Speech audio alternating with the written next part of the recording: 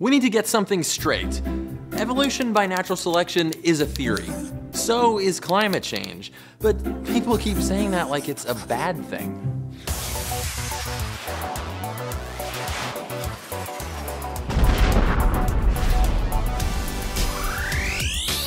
I get it, I understand your frustration. We're all searching for ultimate #truth, and complex, challenging ideas don't always fit nice and neatly in our brains. But what is truth? Are there different levels of truth? Are some truths truthier than others? Well, I don't know, but I do know this. Science is the absolute best tool we have for understanding how the universe works, and theory is not a four-letter word. If we're gonna trust science together, the least we can do is speak the same language. Words like fact, theory, hypothesis, and law mean something totally different to a scientist than the way they're used in everyday speech. So let's get them straight. Facts are really just observations about the world around us, and we observe things every day, like that it's bright outside when I look out the window. And we often develop explanations for those observations, like, okay, the sun is probably up. Congrats, we just developed a hypothesis. But a hypothesis isn't something you prove, it's something you test. So let's walk outside. It's bright, the sun is up, hypothesis confirmed. Way to go, we did a science. We often come up with multiple hypotheses to explain an observation. We just eliminate the ones that are wrong. What's left over is not a theory or a law or an ultimate truth. It's just a possible explanation for something, one that can lead us to new hypotheses which may agree or disagree with the original one. It's a never-ending story, only without the big fluffy dragons. That's so good. When enough hypotheses have gotten the old scientific check mark, we can pile these all up and turn them into something greater, a theory.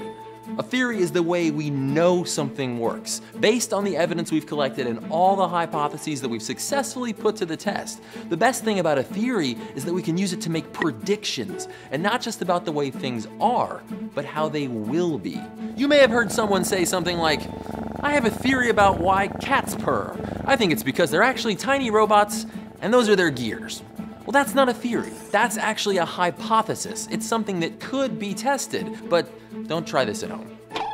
This cycle, taking facts and observations, thinking up possible explanations, testing those explanations, and then making predictions based upon them, that's what this whole science thing is about.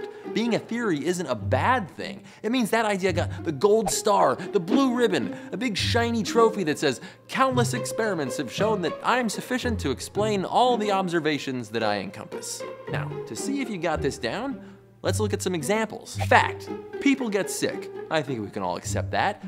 Hypothesis, people get sick because something gets in their body and starts doing bad things. Test each hypothesis, throw out the bad ones, and we're left with a framework that lets us understand why we get sick and make predictions. The germ theory of disease. Okay, let's try another. Evolution is a fact. We know that it happens, no doubt. But how does it happen? Evolution by natural selection is a theory. We've come up with thousands and thousands of hypotheses about it, tested them, thrown out the bad ones, and we developed a pretty darn good framework for predicting how living things change over time. So yeah, it's a theory. Stop saying it like a bad thing. Calling it a theory means it's passed the toughest tests that we can throw at it. And evolution has been tested maybe more than any other theory we know of. We should really call it the theory of the fact of evolution. What about something as fundamental as gravity? Is that a theory or is it a law? In science, a law is a detailed description, usually using math, of how something happens, like the movement of gas molecules related to temperature, or how mass and energy are always conserved. But a law doesn't tell us why something happens. Gravity, as it turns out, is a law and a theory. Newton's law of universal gravitation describes precisely how two objects will attract each other based on their masses and the distance between them, and gives us a nice formula we can use to figure it out. Textbook law. But Newton's equation doesn't describe what is happening or why. To do that, we need a theory of gravity. Fact. If I drop this, it'll fall.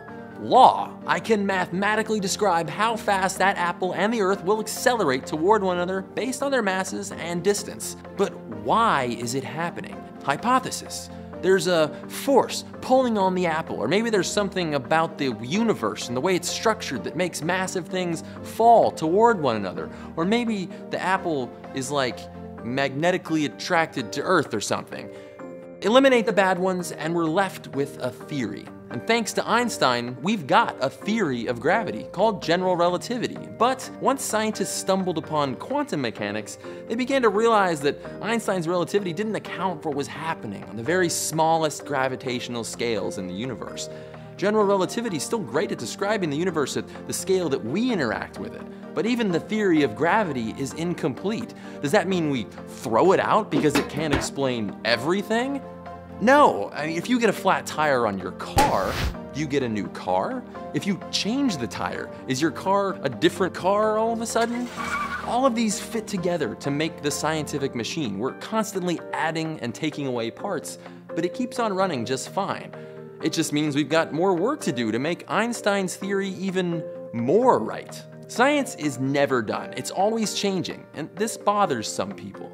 How can we trust it? How can something be strong and robust if it could be different tomorrow? The goal of science is to devise frameworks that describe how things work, to truly understand why things are the way they are right now, so that we can know how things will be in the future. And if we can learn to trust science in all of its fuzziness and incompleteness, I predict that future is going to be very bright. I like that theory. Stay curious.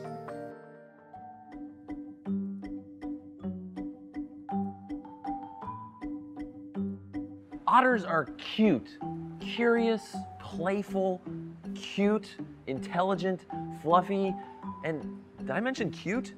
But they're more than just adorable animals. Otters are the cornerstone of one very important ecosystem.